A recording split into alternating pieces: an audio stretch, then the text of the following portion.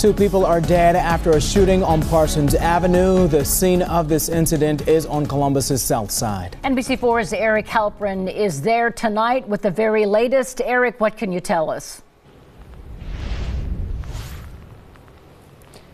To give you a better idea of where this happened, this is right across the street from the fire department's training center. This is the intersection of Parsons Avenue and Ashwood Road. You can still see some police cars parked around this house here.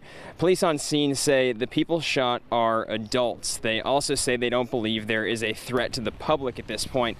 Other than that, not a whole lot of specifics have been released about this shooting. Officers were called here around 9:45 tonight. When they got here, they found two people shot and killed. The detectives, some of them we just saw pull up a few minutes ago, and we'll work to get some more information. And as soon as we learn anything more about what happened here, we'll get that right to you. Local for you in Columbus, I'm Eric Halpern, NBC4.